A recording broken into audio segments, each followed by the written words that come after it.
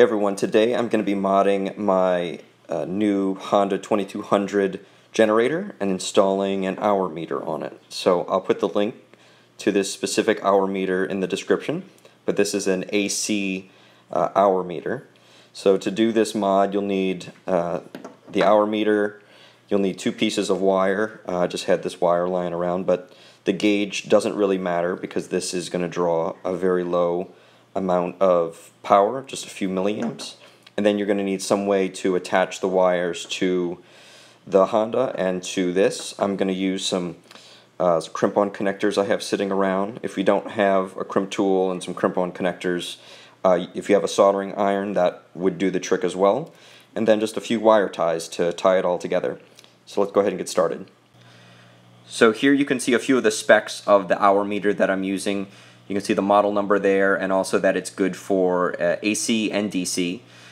This is a panel mount unit, meaning to install this I'm going to have to cut a hole into the unit somewhere with a Dremel tool. If you don't want to modify the case at all, I think this vendor, E&M, makes a version that's something you can stick on to the top of the unit, but I decided to cut a hole, go with a panel mount just so it's flush on the top. The other thing about this is a sealed unit. It is non-resettable, meaning you can't set it back to zero. So once it's hooked up and installed, it's there for good. The downside to this is that to actually view the number of hours you have to run the generator to see how many hours are on the unit. There's no way to turn this on unless the unit is running. The upside is that this is sealed and there's no battery in this. A lot of the Hourmeters have some type of battery to check the digital ones. This one has no battery, nothing to go bad, and the memory chip in here is sealed in. So it will remember when power is no longer applied what the last hours setting was, and then when power is reapplied, it'll keep incrementing. So they make different versions of this. Some are resettable, some have batteries, so just check and make sure you know what you're getting before you or order your Hourmeter.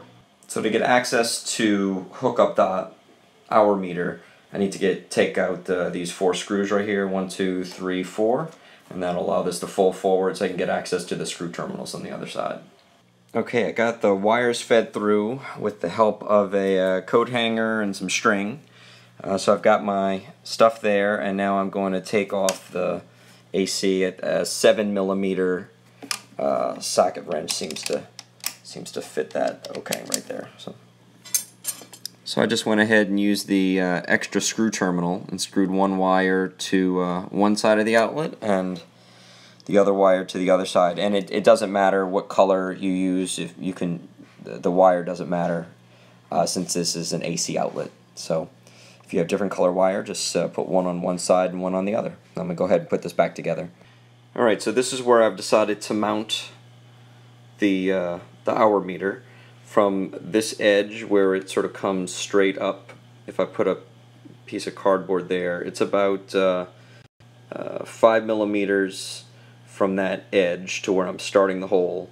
The hole itself is going to be 36mm long by 24mm wide, and from the edge here it's about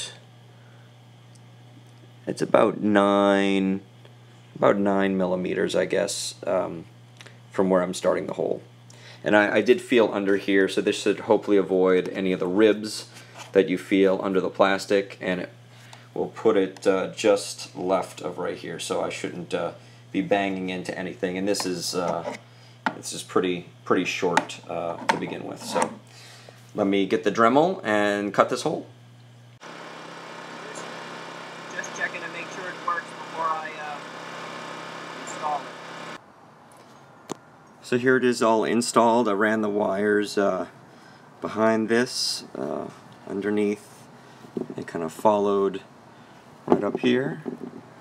And yeah, it's seated right here, so it's got some clearance on both sides.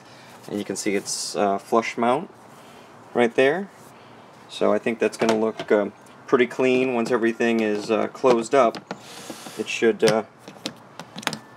look pretty nice. So hope you found this helpful, and if you have any questions, leave them in the comments. Thanks.